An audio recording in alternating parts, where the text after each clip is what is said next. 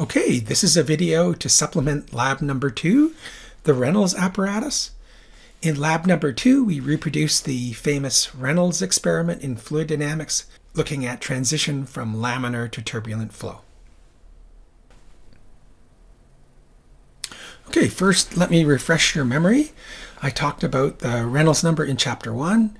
It's a dimensionless parameter now named after Osbourne Reynolds, an Irish engineer and possibly one of the most famous engineers of all time, certainly in the field of fluid dynamics.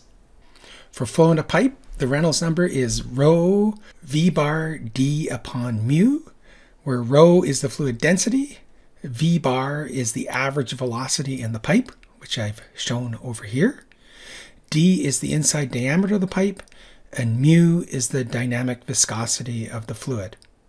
And Reynolds famously showed in an experiment in 1883 that this dimensionless parameter determines the character of the flow in the pipe. Reynolds found that at low values of this dimensionless parameter, the flow was laminar, so smooth, steady streamlines with layers of fluid flowing smoothly over one another with no lateral mixing.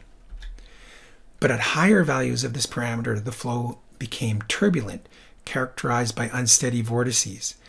In fluid dynamics, these vortices are sometimes called eddies, and these eddies cause lateral mixing of the flow and make the fluid harder to pump. So this is Reynolds' famous paper, and this is an etching taken from that paper showing his apparatus. His experiment used a tank of water, and he could watch the water flow inside a glass tube, and he injected colored dye at the inlet to the pipe so he could see the flow patterns. And he made simple hand sketches of what he saw. These are two sketches taken from his paper. At low Reynolds numbers, the injected dye stream was carried in a straight line with the flow, but at higher Reynolds numbers, the stream of dye was mixed by the vortices that formed inside the pipe.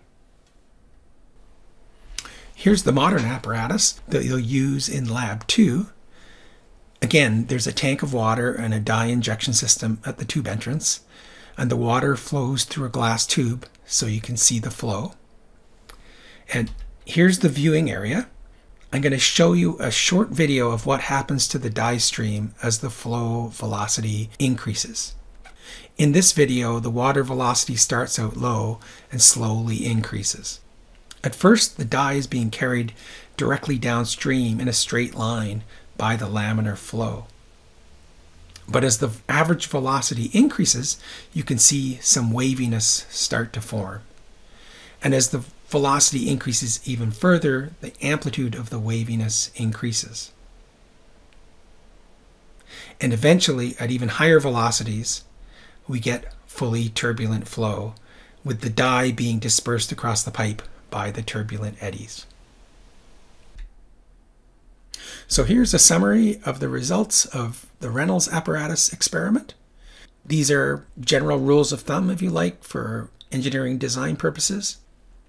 In most cases, it's reasonable to assume laminar flow for a Reynolds number less than about 2300, but you'll find slightly different numbers in various textbooks.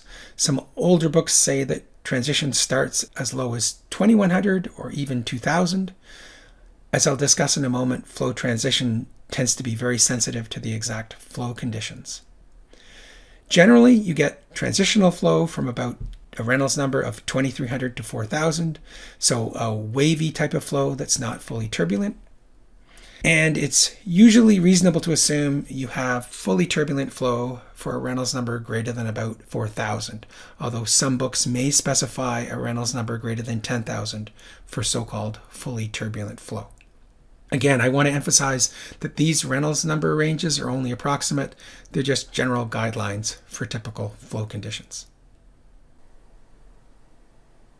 For example, you should keep in mind that these ranges are for a smooth glass tube.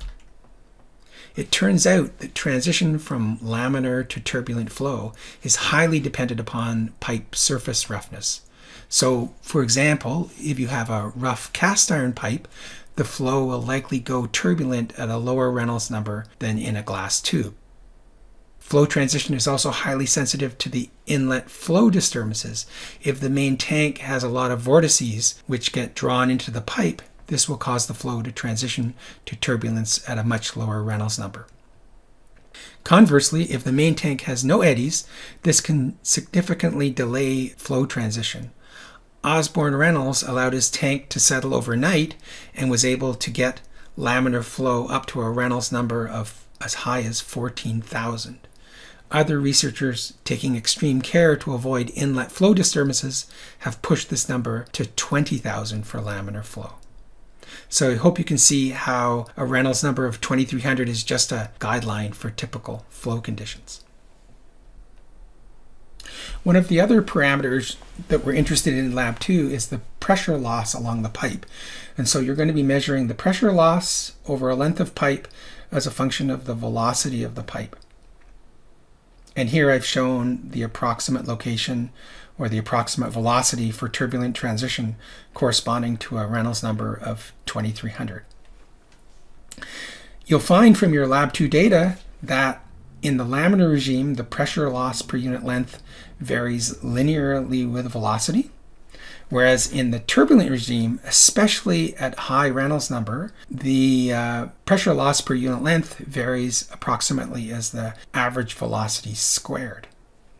As you can imagine, this has significant implications for the design of piping systems. I'll end by noting that a key takeaway message of this presentation is that most real-world flows are turbulent. Laminar flows only occur when you have very small flow passages or a highly viscous fluid. And the two most common fluids, air and water, have quite low viscosities. So real-world flows tend to have high Reynolds number and they tend to be turbulent. And that completes this presentation.